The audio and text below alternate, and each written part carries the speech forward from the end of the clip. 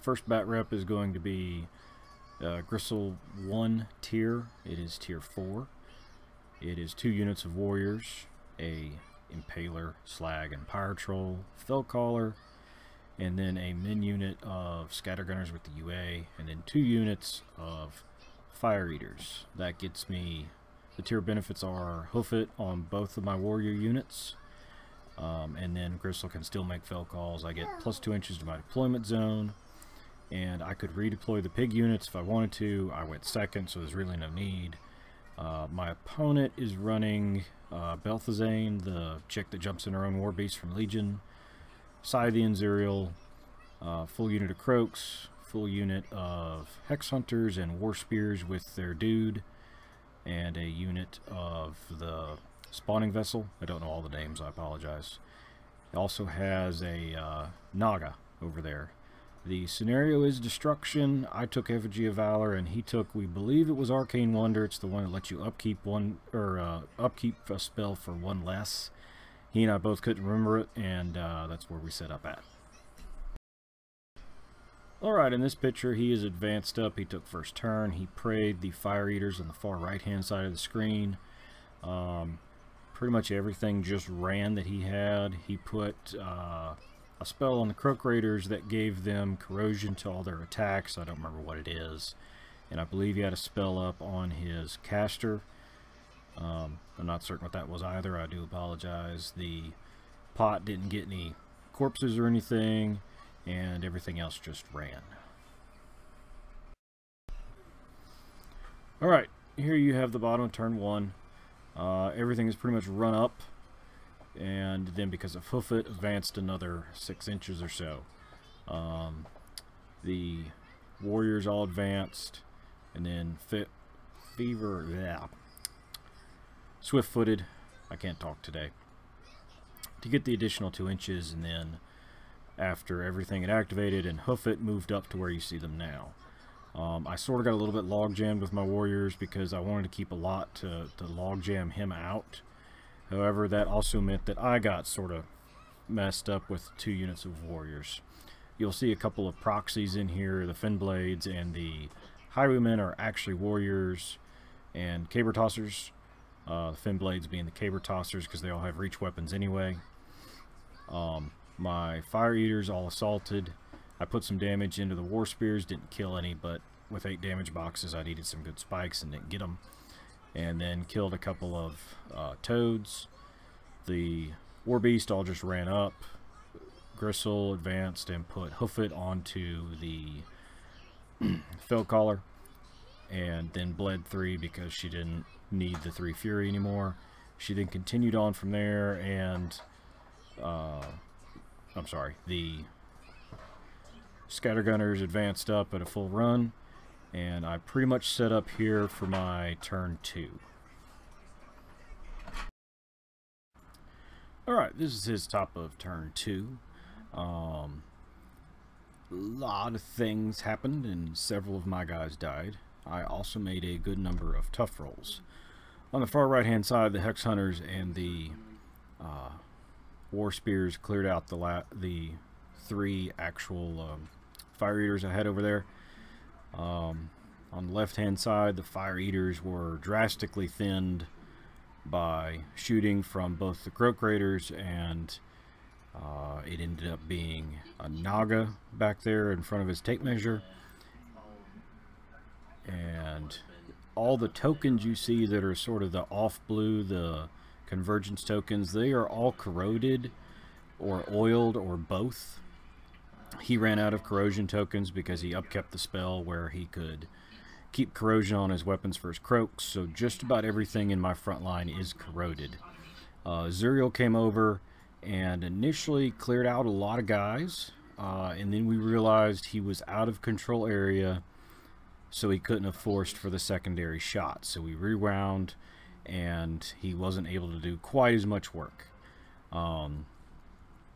Incidentally, he then moves his Scythian over behind his pot, which did get 3 corpse tokens this turn, and proceeded to just hang him out over there.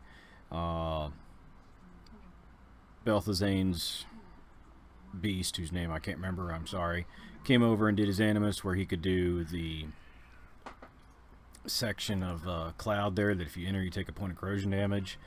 And then Belthazane herself came over and just hung out right there on the wall. That's pretty much everything.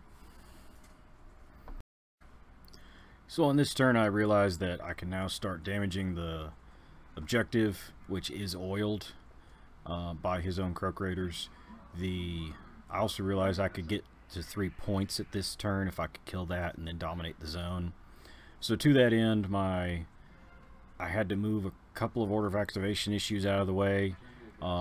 Moved up with my Pyre Troll and shot around into the objective, and then moved up Grissel and feeded, which allowed all friendly models to make an additional attack during their activations, melee attacks.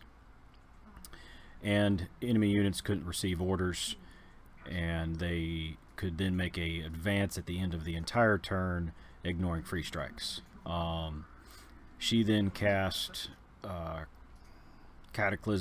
Rift into the objective and managed to one-shot it after a little bit of damage from both the Pyre and the Slag Troll. Scattergunners moved over, took a couple pot shots at some of the Hex Hunters and actually connected, and the ones they hit they killed. I think it was 2 or 3 of those. The warriors in front, it consolidated up and just continued to eat into his front line. The warrior group on the left turned to deal with Zuriel. He took a charge from 1 Caber Tosser and a couple of warriors. They prayed for +2 mat and damage, and they knocked him down. Didn't kill him because I could hit him all day long, but my damage dice were just not doing anything at all for me. Even with the secondary attacks from the Cabers, I wasn't able to take him off the table. But he is knocked down, and he's outside of Belthazane's control area. So, feet move sees me consolidate to where I'm at now. I managed to clear the objective. I'll dominate for 3. And I moved my caster back towards my objective just to get a little bit more distance from the Hex Hunters and everything on that side of the table. If I can hold this turn and not get anything in the zone, I'll go to 2 at the end of his turn and would win. So, sorry for the blurry picture here, folks. I didn't say in the last frame, I survived a lot of corrosion rolls through either tough or just corrosion going off on the last turn. He activates, Zuriel is out of control area there on the left. He is knocked down. He actually does frenzy when he is knocked down, and I'd left a Caber Tosser in front of him. We looked it up, and according to what we could determine from the rules, if he's supposed to frenzy, he would have to sacrifice move or action to get to either the closest enemy model or to attack it, whichever would be better. So he ended up sacrificing his action, or I'm sorry, his movement, and stood up. He then killed the 1 Caber Tosser that was there in front of him, and his activation ended. The rest of the turn saw him trying to clear all the trolls that were in front of him. He cleared a good number of them. The pot got several more tokens. Or I'm sorry, the pot was already maxed out, so it couldn't get any more tokens. He ended up getting logjam because he couldn't get anything into the zone. He couldn't trample over my medium bases with his Scythian. He did manage to clear my Pyre Troll off the table with Belthazane's Beast, and he had to back up just a little bit because of Grissel's feet. He couldn't cast any spells. Once he backed up and did Eruption of Spines, he did a lot of work clearing out some of the zone, but he still just could not clear enough to get anything into the zone. He then ran over with his War Spears. He assaulted one of the Scattergunners I had over there and killed him, and then proceeded to move his pot as far up forward as he could, and then spawned a Shredder, which you see standing right in front of Grissel. The Shredder then charged at Grissel, was not able to kill her because I had too many transfers, and it's Grissel Bloodsong versus a Shredder. He then proceeded to end his turn at this point because he didn't have anything else he could put in the zone. So at this point, all I need to do to win is kill that Shredder. If I don't manage to kill that Shredder, he'll prevent me from dominating the zone the second time.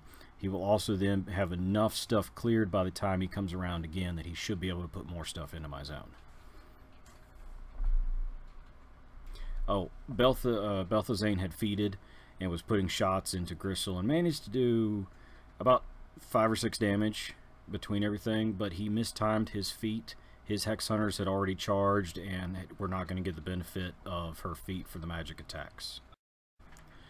So on my turn, I do exactly that. I do a few other activations first. I activate the warriors on the left and send a caber into Zuriel to knock him down again because I didn't like him standing up.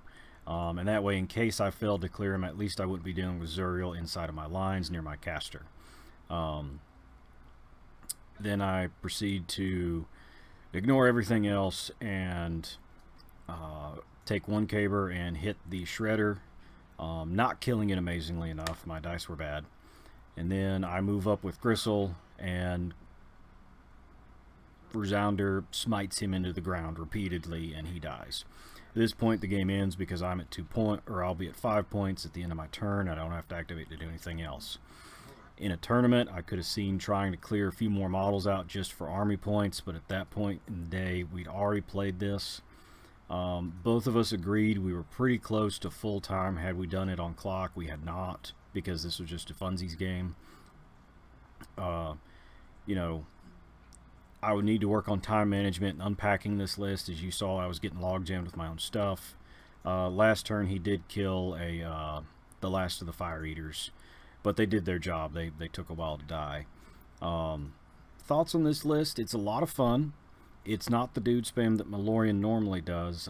His original list would have included 3 units of warriors and caber tossers, 1 with the Standard Bearer and Piper, 2 full units of pig bushwhackers, and I think a couple other things, not all of which I have. But I did enjoy the list. It is a good scenario list. My opponent and I both, we were chatting after this game, we were both very surprised at how far and how fast I could get up the field at the top or at the bottom of turn 1. He said if he had known that, he would have sent his Croak Raiders further into the zone because he stopped them about half an inch out of the zone, expecting me trying to stay outside of my threat ranges with the reach cabers I had. But at the end of the day, it was a fun game. I learned a lot of stuff, and let me know what y'all think. I'm going to try to do some more battle reports with this. I'm sorry if the pictures are blurry. I was using my iPhone to take these, and normally my iPhone does really good pictures, but apparently it's just not translating with the software I'm using right now. But, you know, the picture quality will improve as I determine if it's better just to use camera or to use my iPhone. But comments welcome below, and Mr. Malorian, here is the adapted version of your list that I ran, and really enjoyed it. I see why you like the Swarm, because after I got him locked out of the zone, it was pretty easy for me to think that I'd won. Now, he is playing Legion. I was expecting him to do some tricks to get inside of the zone, but it just ended up pretty well for me. He did state, had he known the speed of the list, again, he would have ran his Croaks in further, and he probably wouldn't have put his Scythian behind his own line there. He would have left him out on the flank where he could have come into the zone, and I just don't have heavy hitters enough to clear him, because the cabers, yeah, I can knock him down, but that doesn't mean I'm going to be able to finish him off. But at any rate, let me know what y'all think, and feel free to leave comments below, and like and share.